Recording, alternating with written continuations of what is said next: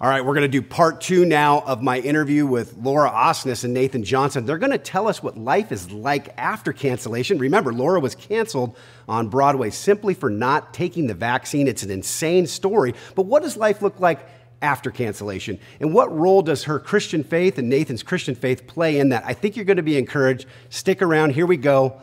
Part 2. I lived among the woke, rising to the top of the advertising world until they cast me out because I wouldn't bow down to the woke mob. That led me to the Daily Wire, where I got a close-up look at the conservative side. And the one thing that I've learned is politics are not the answer. Only Jesus is. Welcome to The Big Picture.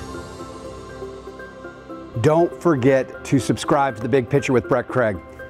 I'll be right back. I think I know the answer to this, but I still want to ask. Sure. What is it like? Because again, I'm just trying to help people understand the cancellation thing. What's the feeling of reading lies about yourself in the press?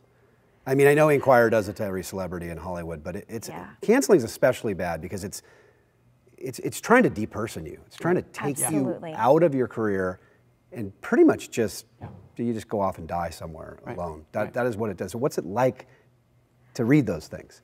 I think, and maybe you can speak to this even more so, but I think like my reputation is very important to me. And I worked very hard to establish a good reputation, I guess, and just love on the people in my community. And to see it all turn so quickly over this one thing was very hurtful. Yeah. Yeah, that was one of the things we took special pride in, and you did, is we would talk about like when you would do a show. It's like, we would intentionally like think about each cast member and how we, where they're at and how we can be friends with them, how we can support them. We'd have, invite people out to, dinner or have it over at our house. And to us, it was just, we were very intentional about that. So your character, wanting to be at least, so to me that when your character came under fire, that was wild. And because it just is not who you are at all. The article too is like, it mentioned that like I'm a Christian, and like as if that had something to do with the vaccination thing. Again, it's like, if you believe this, then you're this, and you're an enemy. And like, there was just so much negativity, and that's just not who I am. I just feel like I had a reputation of being kind. I played Cinderella on Broadway, and like I took that responsibility very seriously, and I want to be a light wherever I go, and to see this whole thing get so twisted and attacked and misrepresent who I am and the reputation I felt like I had built overnight, literally overnight, just rug pulled out. None of that mattered anymore because of this one thing. Right. That negativity, by the way, that hits you, it has a physical presence to it. For sure. Doesn't it? It's like a boot on your chest. Yeah, you can feel it. It is. You can feel it. And that's why, again, I keep bringing up Jennifer. She's awesome, and she was here this morning, but our conversation is so fresh. And one of the things we just were talking about, what is this wokeness thing? What is it? And I was just saying to her that as a Christian, and I don't know if you perceive this as well or you think this, is that I think wokeness it's a spiritual thing that's happening underneath. We listened to your podcast about it. I don't know how to get away from that because everywhere all at once. Yeah. Why are all the humans going bananas? There's explanations. It could be Trump. It could be a pandemic. But at the end of the day, everywhere all at once, everyone lost their minds and started being so inhumane to each other. And I know that's what fear does to people, so I get sort of a scientific explanation of some kind, but I can't discount the spiritual. And part of it is just that weight on your chest. Yes. When that cancel mob comes at you, it is one of the most, people can't even understand the. No. Yeah, there was plenty of times you were on the floor, you know what I mean? It's just like, and it feels, you're right, it feels like a boot. And I think that, but I think there is something also spiritual with fear. You know what I mean? Like, I think that that thing is an oppressive thing that it does make you, does cause you to, it influences your decisions, right? Like that's just operating out of a place of fear. Out of a place of fear and out of a spirit of fear, if you want to go there. You know what I mean? It's like that stuff is not, that doesn't lead you to healthy decisions. You're not your best self when you succumb or you submit to fear. Like who can make good decisions out of that? Now there's a healthy amount of, you know what I mean? Like, but But I think when you have a diet of fear, which is what we basically had for the last couple of years, it's just like, oh man, that death ticker, what does that do? It gives you anxiety. Remember that, the COVID death ticker? It's like, how can you make healthy decisions if that's what you're consuming day in and day out? And so I do think that the process, the cancellation is a really weird thing. And I think, I will say that one of the things that we've really tried to do is just kind of be an example of like, hey, like there's life after cancellation too, you know what I mean? And also to dissect the process of going, because really, we only want to go through this once, right? It's I've done it twice, and I don't recommend it. But at least but you only have the first time, That's once, right. And I think that, and learning how to navigate it, and learning like what's the steps, like what are even the, that process of going through grief, of losing a career for you, and just kind of like walking through, what does that look like? What does this feel like? What is that anger? What is that resentment? Allowing yourself What's the bitterness? to feel all those things. Oh, but that helps me get to forgiveness or something like that, which is a better emotion, right? And I was just going to say, I think there was something healthy and of expansion in me, that I had put so much of my identity in what I did. And that's how people saw value in me, that's how I saw value in myself. And when that was taken away, there really was an identity crisis of who am I, what am I even good for? And what else am I good at? Nothing. That's it. That's been my life. And so I was forced to, there were many nights on the floor trying to figure that out and just like weeping, going like, that's all I know. And now it's been a year and a half now, I'm a year and a half removed, and we've been challenged to find our identity in what really matters and ground ourselves in who we are without what we do.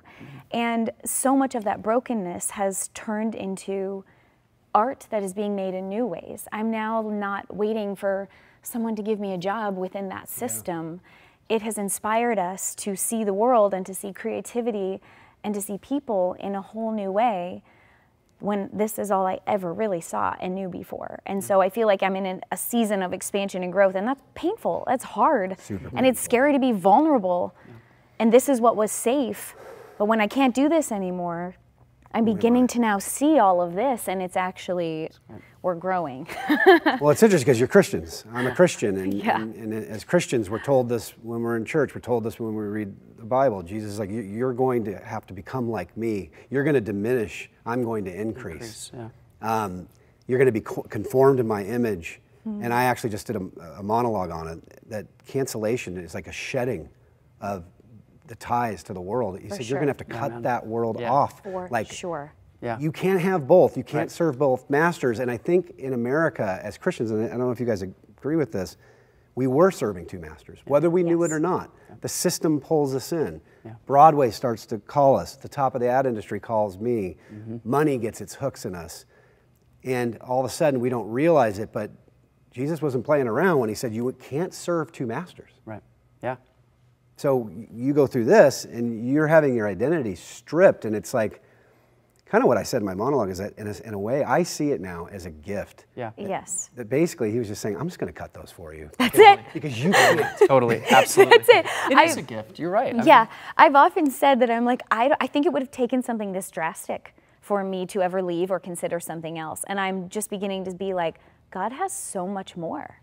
And I think we were going to be lifers and be there, and I'm suddenly like, he is now helping me find my voice, figuratively and literally and spiritually, emotionally, that I maybe would have only begun to explore had I not been forced into it. And there is a freedom. I think that there's definitely a freedom that comes with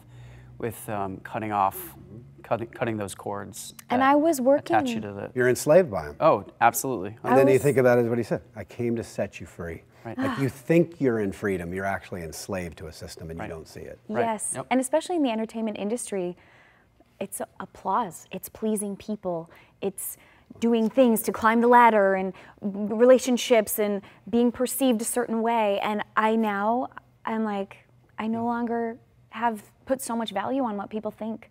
I now no longer care what you think. And the power of cancel culture comes from the value of what we esteem what people think of us. Perhaps we esteem it more than anything.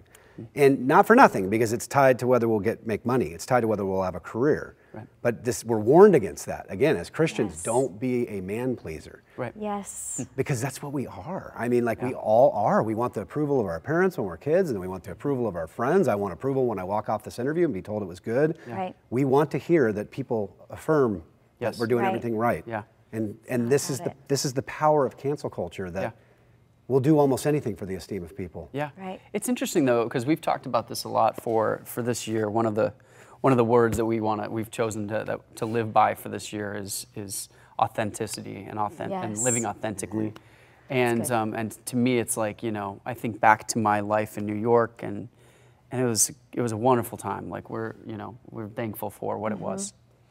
But you find yourself, kind of anything that would be like, a little bit, cause people to feel uncomfortable. You're self-censoring. You self-censor, or like, just kind of shave those edges off just a little bit.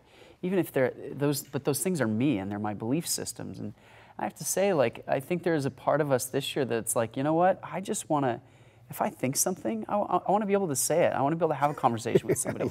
I don't, if I'm, you know what I mean? Like, this is what makes me me. Yeah. And I want to live authentically this year. And we both do. And we just, I think that's a really, I think that's a healthy place to be, so. That is really good. And Nathan, I was just going to say, I think the only way culture is going to shift and we're going to get away from this cancel culture thing is if more people begin to do that. Yeah.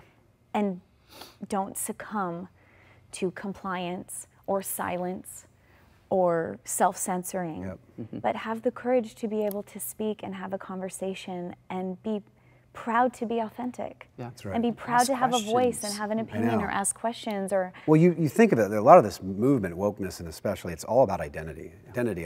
It's ever narrower fractions of identity that we get into, yet it's the most conformist thing you can imagine. Yeah. It seems to squash any identity that you might have, any individuality that you might have. It's just a very Isn't that wild? Yes. It is. Yeah. It's just weird. Yeah. So I want to focus on you just for a second because, again, just exploring this issue of cancellation and because I think so many people it hasn't happened to, or maybe it did a little bit with the vaccine, but being the significant other, what is that like to watch somebody that their character, you know who she is? What was it like to go through? Yeah, it's infuriating, I think. But early on, I've always wanted to be a supportive husband, right? You are. And a supportive partner. But immediately, like, this is not something, like, we do everything together. We make decisions together, right? We're better together. Yeah. So we said, let's attack this together. Sorry, they're not canceling you. I'm jumping right in there with you, and we're doing this together. But it was valuable for us to kind of have that, to kind of be able to take some blows as well. And but it was hard. It was a really difficult thing, and I think, you are a very strong person, and I think you found that I'm also a very sensitive person. A very sensitive person. And I'll admit it. I'm not ashamed of it. I am. So it was hard. It was hard for me. I was you are so sensitive, grateful. But I do think that there was strength there. I was very proud of you because there was strength there that I don't think you knew that you had. Yeah. And so to kind of like encourage her and challenge her and say, no, you are strong. Yes, I know you feel weak. You feel like this is just crushing your whole world. You can do this. You know what I mean? Yeah. So I think I had the pom-poms. Yes. I was like, you can do this. Keep going, and I got you. And so I think it's really important because with cancellation, it's like it affects your whole family. It doesn't just affect you. And I think you're the tip of the spear in that way, or you're the one that gets the brunt of it. But it affects everybody. We had to move together and kind of take on this stuff together. I was feeling some of the hate mail that she was receiving, and it's just like, so I think it's important to have. I think if somebody goes through that, I think people around you, it's really key to have solid people around you that are going to take care of you. Right, because you have thousands of people telling you you're somebody you aren't. Right. And the pressure of that, people don't understand, it's like the ultimate psyop. It's like you're reading the wrong things about yourself, you're hearing the wrong things, and it almost can get you to the point where you almost start to get Stockholm syndrome, or of believing, have I done something wrong here? Right.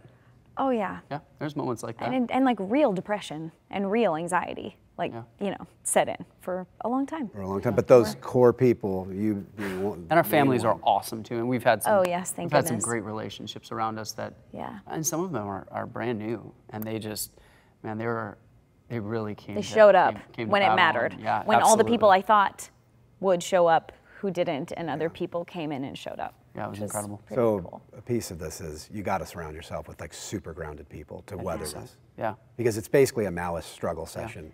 That is like an old communist technique. I mean, I'm not kidding you. Like to just completely shame you into submission. Yeah. And again, it's a spiritual feeling, a spiritual vibe that's going on. And if you don't have that grounding, you're dead. I mean, you said something to me that really stood out to me the other day, which was that you just decided to get canceled with her. Yeah, absolutely. I mean, I mean, to me, it's like, let's do this together. Let's get canceled. I mean, honestly, I'm like, that's more his attitude, and I needed a little bit of that because honestly, that like your courage and your fortitude has inspired me, and getting to do it together. Hence, even him sitting next to me today, just being a support system through it all, has just been. I've been so very grateful. And you have a unique perspective on it that I don't have, because it was my career, my whatever, my face, my name that was attached to it. But it did affect both of us greatly. And you have been just so awesome in picking me up off the floor and going, nope, we're restarting and we're moving forward and we're doing this. And I think that there's been great examples of people that have kind of weathered this cancellation story. That's one of the things when we heard your story too. Yeah. I was like, oh, yeah, totally. It's nothing compared to you. Yeah, crying over our breakfast sandwiches. But you know, I think that we respond really well to courage. And when people don't back down, and when people like face this thing head on, man, it does something in us. You know, there was a few people that I think Gina Carano was one that we saw her story. And Allison Williams, the way that she spoke so clearly when, you know, the stuff with ESPN and Disney. You know, I think that for us, that gave us courage, and so we said, you know what, this is something we can be an example to other people, and if we can do that for a few people that maybe have this coming in their future, because like you said, it's coming for you, and you know, cancellation is going to come for everybody at some point, and I think that people have a fear about that, because it's like everybody's trying to, you know, that online stuff, man, you can pull something up from 10 years ago. And that stuff's not going away. So I think, say one little thing, like in your situation, completely not meant to offend anybody, and someone takes it and runs with it. Yeah. So I think it's, you know, I think that it's really important that people see someone carrying the, you know, the light and saying, hey, this is the way to go. And it's going to be hard for a season, but there is life beyond it. Yep. And there's a whole crew of people now. We're part of the canceled club. I know, it's now getting you're bigger. like, hey, It's getting bigger all the time. Yeah. Welcome. Water's fine. So we talk a lot about, as Christians, I mean, this verse in James, consider it joy when you encounter trials. And you're like, James, what are you talking about? The half-brother of Jesus. Yeah, I hate that verse, James. You're right. Half-brother of Jesus says this. I actually think that's one of the most beautiful books in the Bible. It's just so full of wisdom. But consider it joy when you encounter trials, because they're going to perfect you. That's just an amazing, and I bet those words from James start to resonate now, because I look at you two and like, you're closer after this, would you? Oh, for sure, 100%. Yep. This has been a trial, and the marriage is stronger. Yeah. Yes. Absolutely. No, you go through something like that, you get to know somebody else. You realize, oh man, that's my person. You know what I mean? So it's good. There's a lot of silver linings. And we've grown as times. people, as you said, like a strength I didn't know I had, a fortitude in the face of adversity that I've been forced to have to face. And do you have a backbone, or are you going to let it overcome you for the rest of your life? And that's another thing, is like Christians, a lot of times, oh, they're meek and mild. Jesus, meek and mild, his sandals and his tunic. And it's like, no, he's a lion. Yeah.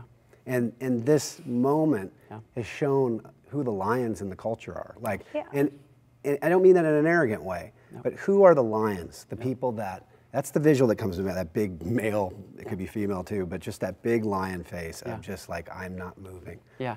And it's not about being mean, it's not about being full of hate. There's convictions, I'm not going to let those go. That's right. And to find out, this has been a litmus test. Yeah. But it's kind of, as Christians, again, we're actually called. I mean, Jesus was the lamb, but he was also the lion, and we don't talk about the lion much. It's like the lion is, you know, he's a bad dude. Like, you know what I mean? Like, he's also a powerful person that when you look at him, when we see people encounter him in the Bible, they can't look at him. Right. They fall down. Right. It's like, that's who you're dealing with. Right. And as Christians, again, we need to be humble. We don't want to take on a chest beating kind of. But it is interesting in this time that many Christians, and not all of them Christians, but a lot of people were able to find that. Yeah, I think that thing rose up in us, that when we saw it was actually less for us and more when we saw mandates, when we saw, people getting fired, when we saw, servicemen and women, when we saw, my brother got let go of his job. Yep. I mean, and then you see that affect your nephews, you see it affect your families, you see it affect people that you love. Like, that thing rises up, and it's like we just get motivated to speak out even more about stuff. And people that have been affected by the vaccine too. Yeah, that's actually a whole other thing. A group of people that have reached out to us. It's people that have been hurt by it, and they're feeling gaslit, and that's heartbreaking. And so I think when we do have that, it's like, no, we've got to move forward with strength and grace. It's that tension between the two. And forgiveness for people, and always offering that grace for them. Yeah, yes. But I think that there is something that says, you know what, enough is enough, so that strength is, something that we've tried to latch onto. I was going to say, I had two friends prophesy over me in this season, and not to get all churchy either, but like saying, get churchy. God was going to help me find my roar in this season. Wow. And that really resonated with me, because I'm meek, lions, I'm mild, right. Right, exactly. Like, I'm a peacemaker, like that was my personality. And I'm like, I'm not a roar. I don't like conflict. I hate it. And I do feel like God's helping me find that roar. And I think I did it through songwriting and music, and that's been a vehicle that I've been able to do that. But I think in what you were talking about, I see the culture beginning to shift in one direction, and I'm going, well, then some people need to stand up on the other side to even keep it even, to keep it in the middle. I'm fine, again, being around people that hold different values, but I think our attitude has to be one of love. It's not roaring out of vengeance or justice or hatred or anger or fear. It's roaring in love that I think is going to change the culture for the better. Yeah, no, I agree, yeah. And make an impact. Because we have a funny definition of love today. Love means in the culture, affirm everything. Right. And actually love is speaking the truth in love. There right? we go, truth like and love. I owe you the truth because I love you, because you're going over a cliff. I need to say to the culture what it needs to be said because I believe we're going over a cliff. Yeah. That's love. It's not a love to affirm everything that everyone says. Yeah. That's true. No, that's so true. That's it. That's exactly it. Yeah, and so releasing that roar or that voice inside of you, yeah, that's what this has been able to do for you. So you made an album, The Other Side, on the Other Side. I love that title because, yeah, there's another side to this. Yep. We went through a valley, we're coming out on the other side. I want to put up, can we put up that album art for On the Other Side? Do we have that? And if we don't, that's all right. I will try to play it right here if I can. I think I have it all keyed up. I want to just play this real quick. Just a little bit from one of your songs. Oh, yeah. Yeah, there it is. It's a beautiful album cover. It looks great. Guess who shot that? Did you? It looks great. Hey, I love it. I love the type. Let me just fix my Beautiful necklace here. too. Everything looks great. All right, I'm going to play a little bit from the album. Oh my gosh. This was cool. Laura's response to this was to start to put these feelings down into songs. So here's a little piece of it. Gave you everything I had. Gave till I had nothing left. Your city lights went green to red. Left me blue. Tell me what I ever do.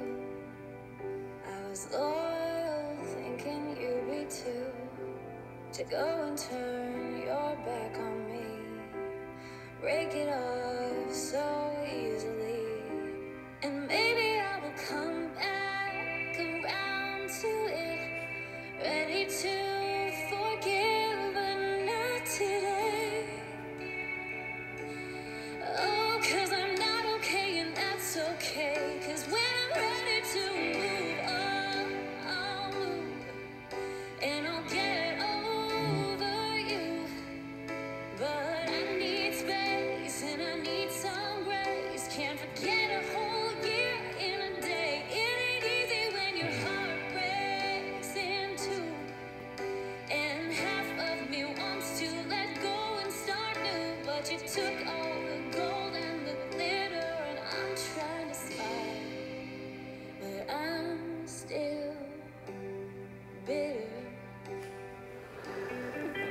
I know. I promise we'll exit this zone soon. But I wanted to play that because I think that's the other thing is like, you know, and I may kind of relate it to Christianity again, is that sometimes we can think, oh, as Christians, everything is working together for our good. Consider it joy when you encounter trials, but going through them is not fun. And like, obviously that's what you're writing about there, but what is that you're writing about there? Because is it New York? Is it all of it? Is it? Yeah. So the song, actually, I'll just get specific about this particular writing session. I wrote this with two other amazing writers, Aubrey Toon and Jay Denton. And I went into the session, and the song that we wrote was called Grateful. And the verse was the same, but the chorus was different. And it was all about choosing to be grateful, even through a hurtful season. And then I walked away from the session going, that's not really how I feel. Someday maybe I'll feel that way, but I was still in the bitter phase. I was still in the heartbroken phase. And we reconvened and rewrote this chorus, and I said, that feels really a lot more truthful for where I'm at right now. Yeah. And I just found that even though I wanted to write positive music, and that's the message that I want to share and put out into the world, what's most important is writing from a truthful place. Yeah. And that is the type of music that hopefully is going to affect people or reach someone who's going through something similar. And I hope that's what comes across in what I was writing. Yeah, because I think it's important too. Like, I think there is this view of Christianity, which is like you're just running through a field of flowers, and all the time sunshine you're and happy. rainbows. Life's easy, and it's like, well, actually, Jesus said, in this world you're going to have trouble. Actually, if they hated me, they're going to hate you. And we just don't talk about those verses. They're not on our walls. And in fact, those are like kind of the meat of it. Like there is all this joy on the other side, but Jesus would stop people that wanted to follow him, and they would stop and go, you just have to sell everything you own. Right. And the person would be like, oh, okay, well, I'm not in it now. Totally. Like you're going to have to give it up a lot. Yes. Yeah. And we don't talk about it, but I love that you wrote about that in the song, because I think the honesty, there's still pain in that. For sure. Like, it's not like Jesus, when he walked through this world and lived his life, didn't have pain. He was a man acquainted with sorrow. Right. That's how he's described in Isaiah. And so I think it's just important to know that, like, being real, that's important. Exactly, being real. And I even say in there, I'm like, someday maybe I'll come back to it and I'll be ready to forgive, but this day I'm not quite there yet. And just admitting that that's humanity.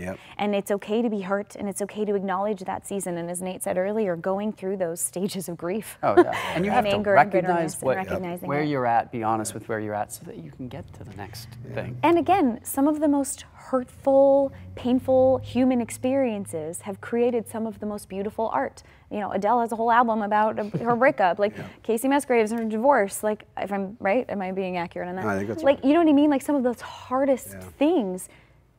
That's the way to cope, is to put it in a song. And I have found that to be a very healing, cathartic thing that also, again, hopefully touches other people. The show's called The Big Picture. One of my monologues when I talk about my double cancellation. The second one wasn't as bad, but the first one, maybe it was as bad, because people actually came out and publicly or digitally stoned me online. Yeah.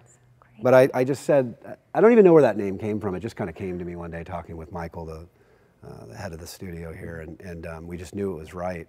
And I didn't realize all the meaning in that. And I think one of the meanings that is really clear to me, and it was in my monologue, is that God sees the big picture, and we just don't. Right. Like, that's why this word faith comes up in the Bible so much. Like faith. You can't even please me without faith. Right. It says Isn't that wild? Yeah. So that's because I don't show you this. I see this. Yeah. You're going to see this much at a time. Yeah. So you've been in that year. You're right here seeing about that much at a time of what he's let you see and where you're at so far. I guess I would just love to know, like, you don't know the big picture, but what do you feel God has been teaching you? And you maybe have touched on it before, but if there's anything else, both of you, like, what do you think God has been saying to you through this? Yeah, I think one of the things is, I think in this season, there's many times of just being inspired to do some new work. I think for us, it's like the last season was great, but I think we would never have seen where we're heading right now. And for us, it's like we have almost this responsibility to take care of the people around us, people that have gone through similar things. We've got a group of people that like AA, we all get well, together. it's really funny. Kind of, yes. We have a group of people that, and you know, we come from different places. Yeah. Sure. There are different beliefs in the group. That's okay. We get everybody together that these people have not lost their minds. They're solid people, and that is a great place or to have start gone from. through a shared experience, And even like you and I, where it's like there's just a compassion there. There's like feel like we're war buddies because we've gone through. Oh this wait, you're in the similar trench next Right, to me. totally. We're That's taking it. heavy fire. Yeah. I like you. And That's it. And I think that it's really important that we take care of people that are in similar categories or have been canceled or have been, you know, and so for us, we're trying to, you know, prepare a table for some of those people. And but to me, I didn't see that like a year ago. That was not even in our you know, looking forward. We just couldn't see any of that. And so I think that that's kind of where we're at right now, where we're heading, and trying to just, you know, take care of the people around us. And yeah, creatively, artistically, when again, before I was a part of a system where I was waiting for someone to give me a job, and I'm still not welcome in that world. The Broadway community still has mandates implemented, and so many people like me have been excluded now. So what are we supposed to do? I feel like we're in a season of creating our own work and being called to be spark plugs to both employ ourselves and create and start new systems where all are welcome and all can Real inclusion. Wow. yes, yeah. can actually Isn't that a create thought? with us if you've been excluded from this system over here. So that's been exciting. And again, new forms of creativity, songwriting. Maybe I'll pick up an instrument. I don't know. Soon we're creating pitch decks and one-pagers for film ideas and TV ideas that we can with people in arenas that are going to be welcoming and supportive of us. And so that's really exciting. I feel like, and Nashville too is growing. Yes, I think that is it. It's a very exciting place to be right and now. it's cool. Like we're all landing here like the grapes of wrath. Right. And there are all these creative people with all this talent. Yes. Like, what is happening? Yeah, John That's Bevere. exactly we were it. listening last night. John Bevere he was talking, I think, at Belong & Co. And he's like, raise your hand if you've recently moved here, and you just felt called, like, and he's a bunch of people raise their hand. He's right, keep your hand raised if you really don't know why though. And like most of the people still raise their hand. I know. And it is, you know, for us it's that for us it was not just being pushed out of New York. It felt like we were being called here, like truly. Like I felt like this it was. There's no other way to say it. There was this supernatural thing that happened where we were like, I couldn't even put Franklin on a map. I gotta tell you, or just to add on Nashville, to you. So in my case, I say to Breezy all the time, my wife, I'm like, it feels like God put a boot on the back or a foot on the back of my leg, just shoved me off a train at 100 miles an hour. You know what I mean? You're not getting off this train, so I'm gonna do it for you. Yeah. You know what I mean? You're not gonna like the landing. It's gonna be a little, just trust me. Yeah. But I have a Tuck and plan roll. to get you somewhere else, and I 100% agree with you. Yeah. I am on a hill down in Thompson Station. Yeah. Probably shouldn't be telling people where I live. Whatever. Try to find it. It's not easy. But I never thought I'd be on that hill. Yeah. I never even thought about Tennessee. Right. Not that I had anything against it. I heard of Nashville, I heard of country Exactly. music, but it's like, and to your point, I know I'm going to go into the biblical thing a lot, but I just want to. Yep. He leads us as captives in his triumphal procession. Yeah. That's something I've been studying at church lately. I never understood that. You're a captive. I chose you, and you're going to march in my triumphal procession, spreading the aroma of the knowledge of God everywhere you go. That is, Right. I've tapped you for that. And Yeah. since you weren't going to do it 100%, I'm just going to do the other part of it because you don't really have a choice at some point. I've tapped you for a mission. And it's like, and you have to, you start to realize that is what's happening because you had no intention of being here. I had no intention of being here. Do you know what I mean? And I think so many other Christians would tell you that like, I don't know how I ended up here. Right. And it's actually kind of cool when you begin to get that perspective and you're like, oh, I've been chosen. And doing that and having an influence comes with adversity. And like the more influence you have and the more platform and the more you're being called to go against the grain of culture, like you're gonna face it more. But now we're kind of a little more like, bring it on. Yeah, like now we've been starting through to like it. this a little bit. Like it's shifting your perspective to go, what an honor and a responsibility to have been chosen, whatever. And it's painful and hard. But it's not called The Chosen, that show, for nothing. And it's like, it's a concept in Christianity that is it's one of those weird doctrinal things.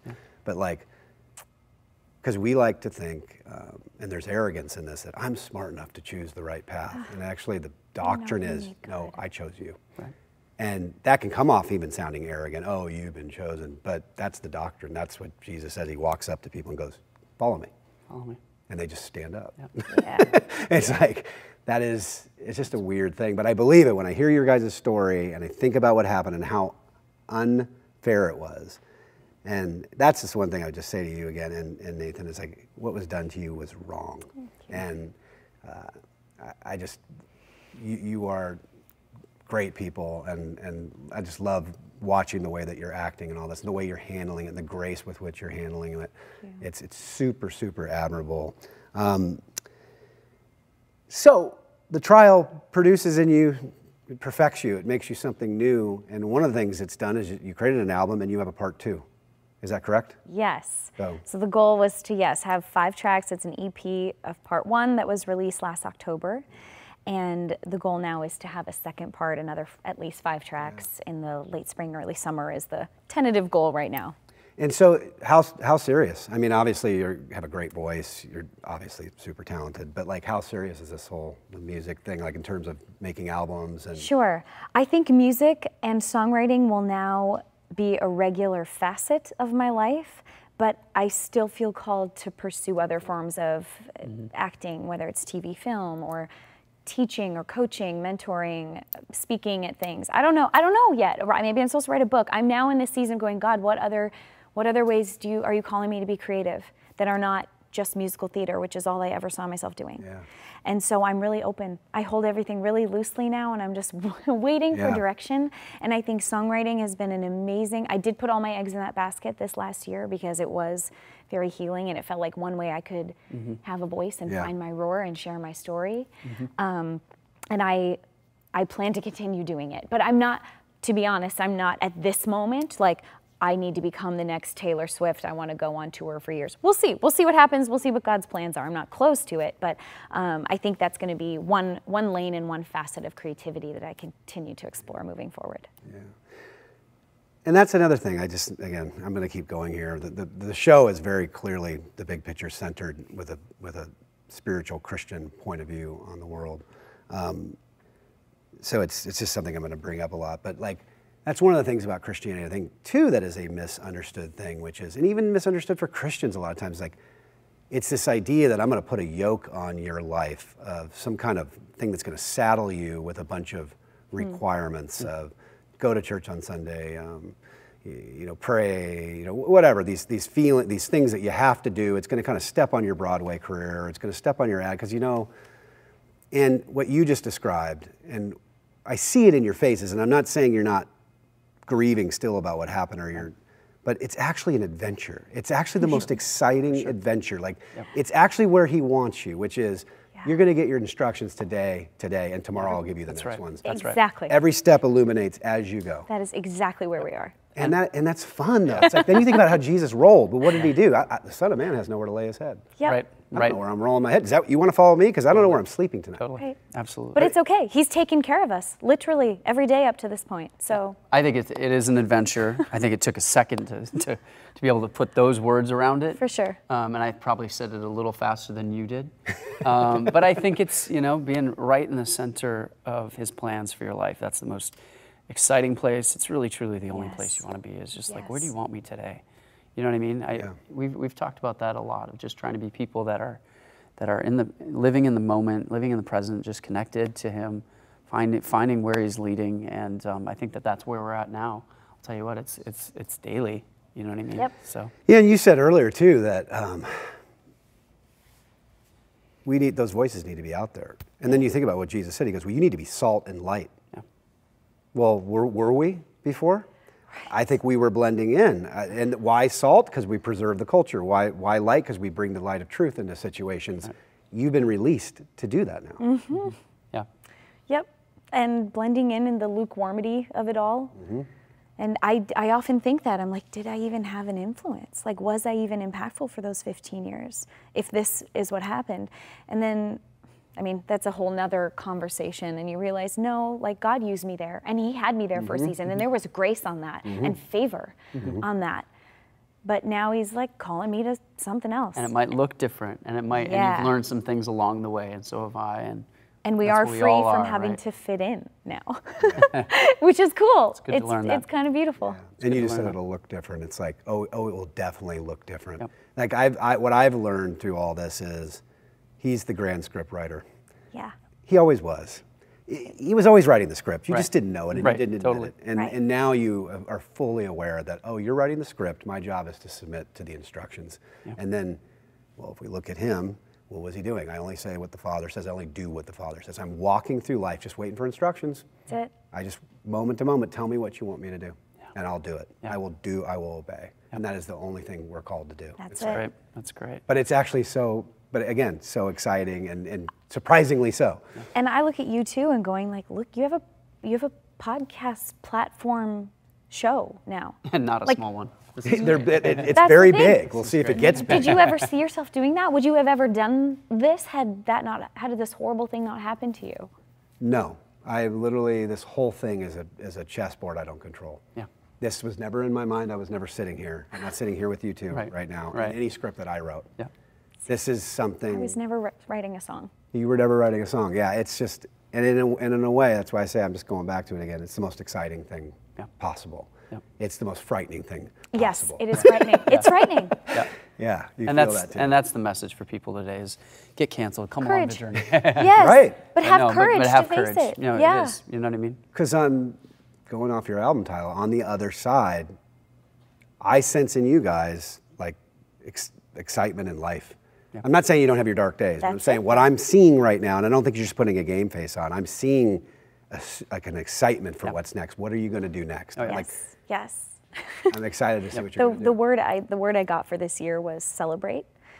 And my just, new year, new things, just kind of praying and thinking about the year ahead. And I was very shocked to get that word because it has not been a previous year and a half of celebration, really, There's been no celebration in America for about 4 years. Right, exactly, for a while. And so I was just, that's the attitude. That's the word I have for the year. So I'm like, all right, God, can't wait to start to celebrate. I don't know what it's going to be yet, but I'm excited to celebrate this year for whatever He has. I love it. Any final words that you would say? I mean, I think you've said a lot, but Laura and Nathan, and maybe you've said it already, but just any final things you would say if we agree that this, whatever you want to call it, wokeness, totalitarianism, my way or the highway, whatever you want to call this, if it is coming for everybody, what would your final encouragement be to people?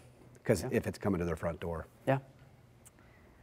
I think don't fear it. I think at the end of the day, it's like, drink a cup of courage, get some role models in your life that you can see somebody that's doing it well and hit it head on. And I think, it's interesting because, sometimes people think cancel culture, it's like, well, it's doing something wrong and then that's like you get canceled, or that's like that's a consequence. It's like, no. Cancel culture is different than making bad decisions and having consequences. This is the stuff that we're saying is like, stand up for what's right. And if cancel culture comes from you, stare that thing in the face and take it as it comes. Surround yourself with good people, and they do exist and hang in there. You know what I mean? And I think that would be my message to people. I think that's really good. I would echo what you say. And I like what you said about truth. About standing for the truth, knowing and trying and seeking truth. And I think people are very affected right now by feelings and fear and the things that people are getting fed, they're following along with, and no one wants to stand out from the crowd. And there's a lot of, I hate to use the term, but misinformation. Do you know what I mean? Yeah. Like, what is? Everything they say is projection, by the way. Everything. Sorry. Yes. So it's it's just been in a season of actually seeking after what is true and standing on that. Standing in that. Yep. Love it. Yep. How can people follow what you're up to? So where should they go? I am on the social media. You're on that social media thing. You know, I had to step away for a little while because it was a pretty hateful place. Come back again. It's crazy out there. It's my name, Laura Osnes, O-S-N-E-S. And then I do have a website where you can find my music and upcoming concerts or various things, and it's lauraosnes.com. Awesome. Nathan, for you? Nathan Johnson. It's actually Nathan Johnson NY. Still got it on there. You got to get that NY on. Yeah, I know. I mean, rebrand. Thought we were going to live and die there, but you know. And then also my website's nathanjohnson.co. So man, it has been so awesome to have you guys. What Thank a pleasure. You so much for coming on. Thank you for having us. Thank you, Brett. Thank you, everybody, for having us. Cool. Thank you. Thanks for joining The Big Picture. I hope you enjoyed this episode. You made it to the end, so just hit the subscribe button or the like button. I don't care which. Actually, I'd like you to subscribe. And follow me on Twitter. Follow me on LinkedIn. You'll see that I'm constantly posting things, usually getting the conversation going, which I would love if you joined it. So please join in to the conversation and follow. Thanks for joining me today.